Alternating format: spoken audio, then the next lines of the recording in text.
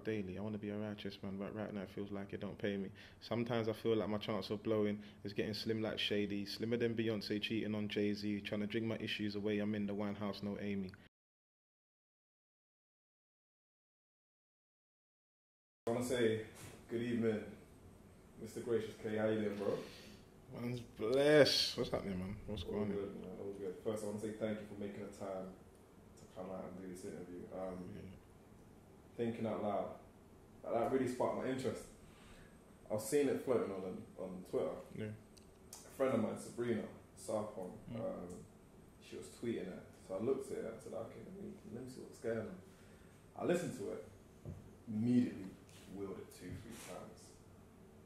That is, for me, I'll go on record say that's probably one of my favourite songs I've heard this year. First off, tell me about when you actually first created the song. When did you first pen it down? Some point last year, I was just kind of revamping everything, because before I was doing like house stuff and stuff like that, and it was just, you know what it is, yeah. I was gagging to either get signed or get heard on the radio, so I was just making things that didn't mean anything to me. Then I watched one Amy Winehouse movie, and she was like, if the music isn't relevant to you, it's pointless. You know what I'm saying? And then I just started getting beats, had bare beats on my computer, getting more beats. I just started penning, and then I just started expressing what was relevant to me, and then I just kept developing it, and then the song's actually like 6 minutes long, but then I broke it down into the bits that I thought was hard hitting, and yeah, that was it. That's how it came about. I mean, hard hitting is a bit of an understatement. It's laying yourself bare. Yeah. Were you ever apprehensive about people hearing such intimate lyrics that you're putting out? Yeah, because you know what it is, yeah? Everyone has their own, like, their own way of feeling vulnerable. Nobody likes to feel vulnerable. Everyone has their own idea of what it may seem like. So it was a thing where I showed it to a few of my peoples, and they was like, bro, like, this needs to be out. This is what is going to make people understand that you're no longer this guy, you're this guy. Do you know what I'm saying? It's going to show people what's been happening, where you've been. So I heard that, I took it on board, but then I kept telling myself, no, I need to put out something before, or it's not ready, or it's this, it's that. Till we got to a stage where I was like, you know what? It is what it is. Just put it out, and then what is the worst that can happen? So in terms of being apprehensive initially, yeah, but then you get over that, man. I'm back right now. Oh yeah, man, I'm back right now. It's the return of the K-Swear down. It's the return of the Mac right now. Man, I've been away so long, thought Hub was locked down, but it's high time that I come out of the background. People still want to know if I ever found out, if you showed me how you get down. That there is like, everywhere I go, people are like, yo, you still making music? Yo, you doing this? Yo. They're like, yeah, man, did you ever find out? Like, you get that, and then it's like, I've been away for such a while, you don't know where I was. And in my head, I was still consistently releasing music, but then to other people I just went ghost. You know what I mean? That's that bit. Sitting in my yard trying to cope, man, I'm stressed out. I'm trying to run through these bills, but they're piling. I'm begging God to stop me from whiling. My aunt sees my faith is declining. She's on me. She's telling me, Lance just prayed, and she gives me a scripture, tells me to see the bigger picture, but sometimes I don't want to hear that.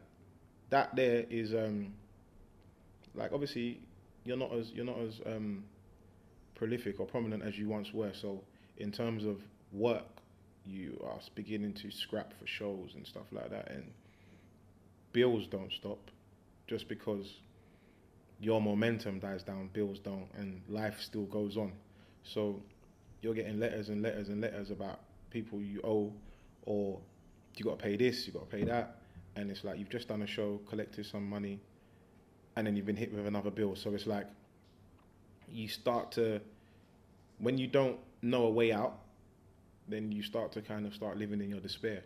And then you got people that are telling you, don't worry, you'll be all right, and you're like, listen, I feel like you have to tell me this, but I don't want to hear that. Like, I don't want to hear that. I battle daily. I want to be a righteous man, but right now it feels like it don't pay me. It's like, being a Christian, you're conscious to decision making. So it's like, you want to live a righteous path, but sometimes it feels like nice guys really finish last. You get what I'm saying?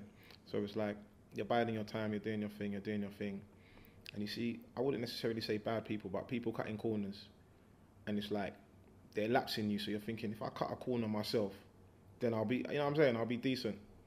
So it's like the battle between doing what is, I believe, is right versus my wants. You know what I'm saying?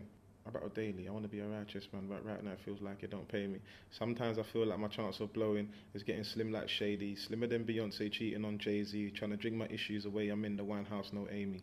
Yeah, it's like you feel like you're getting older. It's like, boy, if you was gonna blow, was it at that time? You know what I'm saying? So you start just kind of thinking, time is against me. You wanna be at a particular stage before, you know what I'm saying, before a certain age or certain decisions you make in life, and then when it starts feeling like that in itself is not happening, you start thinking, boy, like, what's the options? And yeah, man, you go through different stages of life. You start drinking, you start just not really taking care of yourself because you're not in a good place, you're not in a good state. So realistically, the kind of looking after yourself bit goes out the window. Serving, I couldn't stop serving, shed my tears when I heard my first sermon, and the next week, onto the drug line man couldn't text me, and the fraud line man couldn't get me. I'm trying to take this music thing to a higher max than Pepsi, but this industry therefore knows how to stress me. Yeah, like, I was out here, man. I was out here doing what I'm doing to survive. Out here, whatever I could do, whatever I could make, survive. Went church, pastor laid a word over my heart, over my head, started bawling, do you know what I'm saying? Like, it was like, you're meant for more. And, you know, it's like, when someone tells you that, it's like, yeah. But when someone tells you that and you believe it, like, that's what it was. It was like, you know what? I've been given a talent, or I've been put on this earth for more. And, yeah, that was it. That was that.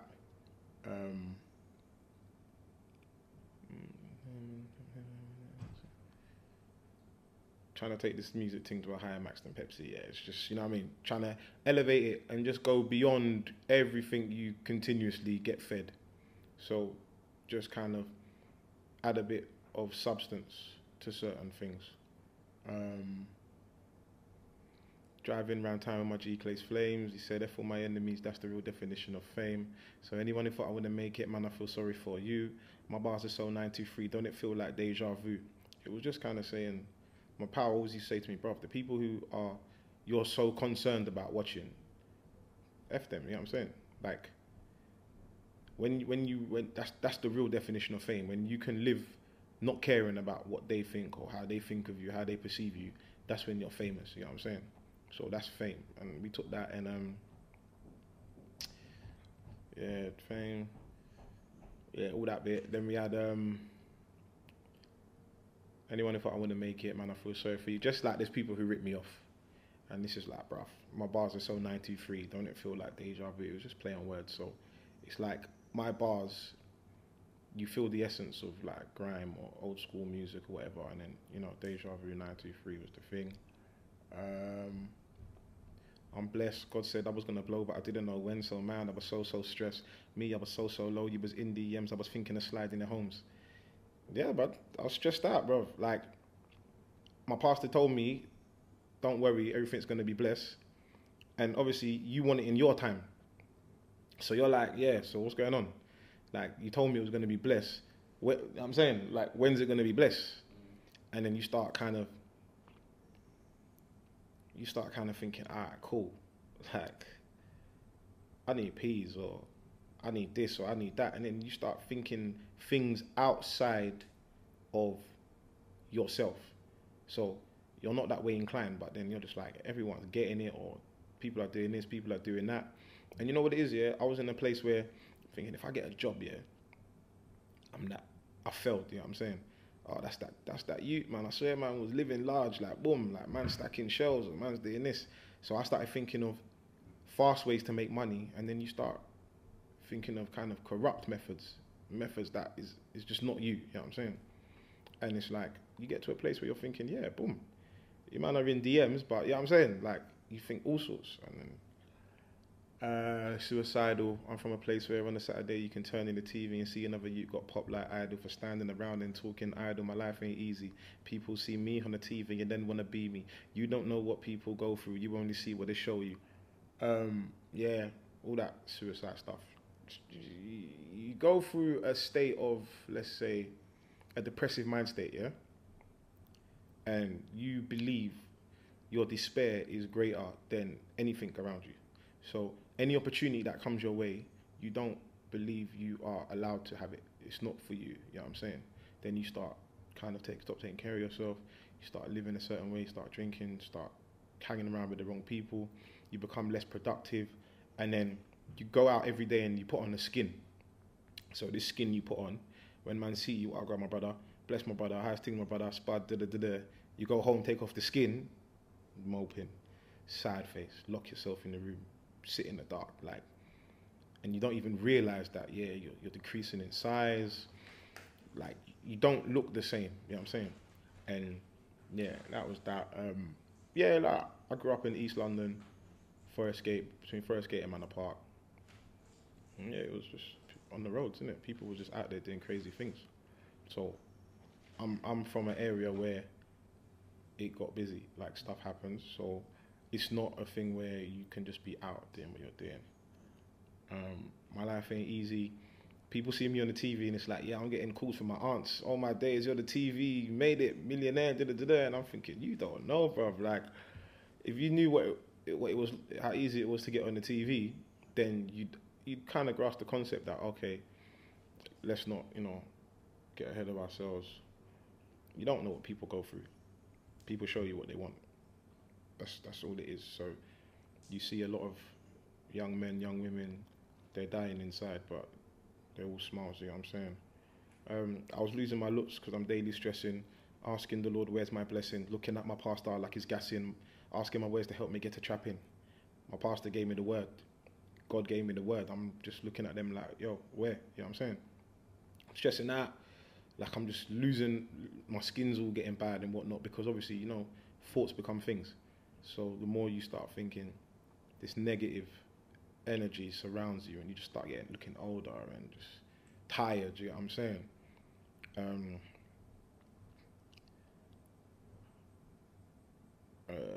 I think it's depressive mind state, man, I couldn't cope. The worst thing is being well known and broke. Yeah, that there is like, because you're known, because you're in the scene, people just think, yeah, you're up.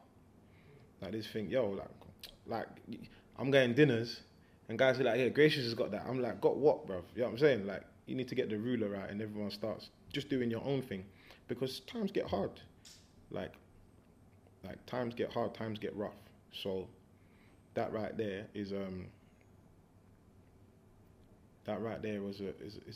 was a big bar for me because people just see me and they just like once you're on the TV or let's say you're getting views or you're uploading the lifestyle of shows and stuff like that, not the misleading lifestyle of like people sending you clothes and all that. I'm talking about like shows and that.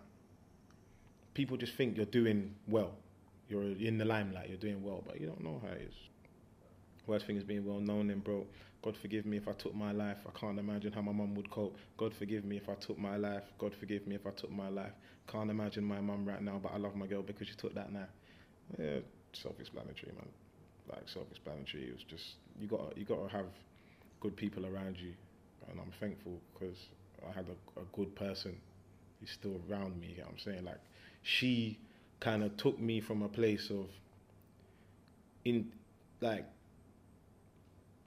a place of destruction, and she intervened, and you know what I mean, she done what she done, and she was like, nah, that's a myth, that's dead. Like, because you start feeling like, yeah, you know what, sometimes you start getting low, you start thinking the world might be better off without you, do you know what I'm saying? Like, you are the common denominator in all the problems, because things may not be going well for you. So if you're not about, then their life is easy, you know what I'm saying? And that's a mind state as well. So, yeah, Wiley told me I'm killing him, fam. He ain't heard this hype since years ago. Well, Migraine Skank was years ago. I'm back like his spine, so here we go. Labels on my line like, here we go. When you're number one, it's all fashion shows. I'm in the life as well. And when they stop being hot, I did ask won't even return my emails. Yeah, Wiley was like, fam, you're sick. You just need to prove to the world you're sick, innit? and like that advice kind of stuck with me. So I was like, yeah, just touching on Migraine Skank was time ago. He ain't heard this fire, but yeah, like I haven't had this fire. And yeah, like that line about Adidas, it's just kind of like a brands thing, man. It's like when you're up, like they're all on you, innit? And then when you stop getting views or stop whatever, your sell by date goes. But you know what it is? Yeah, it's like it's not even their fault, man. It's our fault. Like obviously you just get gassed by these things, innit? So obviously you're coming from an ends where you've had to buy all these things and man is chucking it to you for free. You're thinking, yo. So when you make relationships in this business, when people start acting some type of way, you don't know how to handle that because you don't understand that these people you're meeting, not all of them are your friends, you know what I'm saying? So you might do a 1-2 favor for them or they might do whatever. And then you start thinking, yo, yeah, my boy. Then when your views start going down, man don't want to reply to your email. So it was just like that, man. It was like, yeah, like when things started going well, all of a sudden, you know what I'm saying? I have to buy clothes. I was like, say nothing. But yeah, me I just flex. I still get shows in the regs. Every single day, God tells me I'm blessed. Wife is amazing, but I'm so big, make a man start Harlem shaking. I'm stressed out. Oh yeah, man, I'm stressed out. Like God, if there was a time where you was gonna save me, right now would be wavy. Cause my faith is hot even when I feel cold. My bro got birded and it hurts my soul. It makes me cry to see my wife feel low. And anything I say, it can't lift her soul. I'm here like, what we gonna do? How we gonna cope? How we gonna move? How we gonna pull through? Man, I'm so pissed off. Man, I'm so pissed off that if I had a strap, I would probably shoot like rah. Yeah, I'm down on my knees, asking the Lord, please, what can I do? Losing my light, going down this route, trying to keep away the devil wants my soul. Feel like I'm running on an endless road, asking the Lord to take control. Ask him daily to protect my soul. Yeah. Yeah, like wifey's piff with it. She buff, so yeah, you know, you see her causing car crashes. So yeah, I thought, yeah, let me celebrate that. And yeah, man, I'm blessed that I can still get shows, man. Like all this time on, I'm still like out there, like doing like uni kind of rounds and under 18, so I was blessed I can still that. That's why I was like, you know what, as much as the other stuff's bothering me, it's not that deep because I have to be thankful for what I'm thankful for, what I've been given. You know what I'm saying? Yeah, my bro got birded. Yeah, man, one of my people's, my close brother got birded, and it was close to everyone. So it really kind of hit me as a man that nothing I can do can console the people around me, and that really hit me. You know what I'm saying? Like I'm trying to console my closest people, and it just kind of made me feel like I was limited, and it kind of it hit, man, that anything I say, that my girl's not gonna be lifted or my peoples aren't gonna be lifted. You know what I'm saying? So yeah, man, you know, devil and angel on your back, you feel like you're powerful, like, so you feel like, yeah, he's just tempting you all the time, tempting you to go back to what you was doing or what you was thinking. Yeah, man, and asking the Lord to just guide me, cause it's not easy. All right, I should run down to the rhythm.